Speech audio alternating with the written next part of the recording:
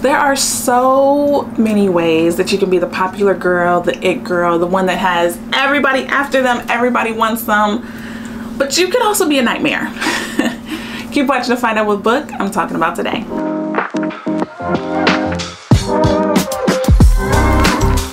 Hey, it's Kyla Denanyoh, and today we're talking all about mean girls.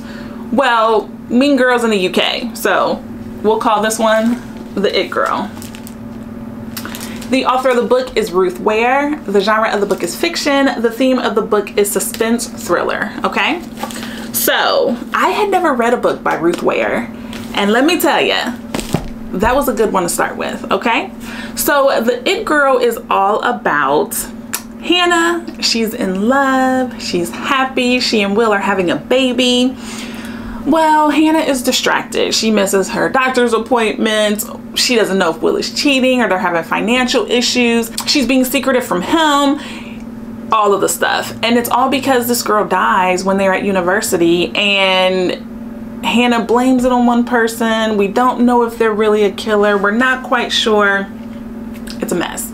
Oh, and to wrap it all up, the girl who dies was an absolute terror, right? Like, she's always playing tricks and jokes on other people. Sometimes the jokes go way too far, and that's kind of what happened in this case, all right? Off jump, would I reread this book? Yes. And I say yes because I had to read it twice. The first time I read it, I was really mad at Hannah. Like, Hannah, just let it go, okay? Your friend passed. You thought this person was the killer. It turns out that they weren't the killer. I get it, but forgive yourself, move on, you're having a baby.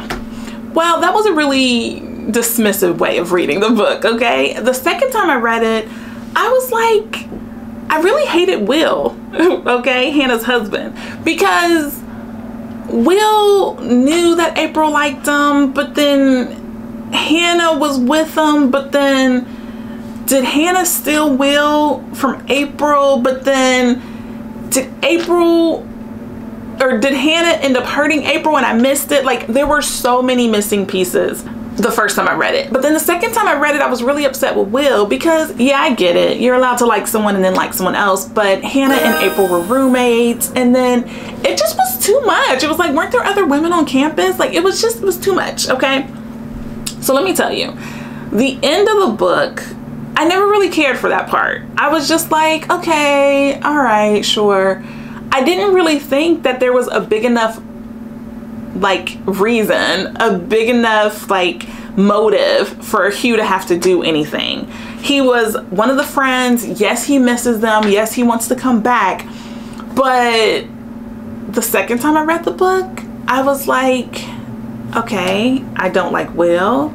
I don't like Hugh. I don't like Hannah. Like, pretty much all of the characters. There wasn't one character in the book that you were like, I like them. Maybe November. But other than that, there wasn't one character where you were like rooting for them. All of the characters, Will, Hannah, April, Hugh, all of them had done something that made you really dislike them, okay? This book was a thriller because it was all about whodunit. Was it you? Was it you? I'm mad at you. I dislike you, but does that make you a killer? Like, it was really good. It was really, really good. And then the title, I think, is intriguing because you're reading it and you're like, Hannah is that girl. Hannah's the it girl. She wasn't in college. She is now. She has the perfect husband. She has the perfect baby. She has the perfect life. Oh, she wrongly accused someone. Oh, her best friend died in college. Oh. The characters, there was not one endearing character short of November, and we only get to see her for a couple pages, right? So the book was absolutely fascinating because it really does take a long while for you to figure out what happened and was the motive legitimate, and it was good. It was good. And if that's what Ruth was going for, I mean, she definitely did it, because you're reading the book and there's all kinds of intrigue and craziness and stuff going on. And in fact, the book reminded me of this book by Liane Moriarty called The Husband's Secret. And it's like, when you find out that your spouse did something absolutely bizarre, maybe even before you knew them, how would that change things? How would that change everything, right?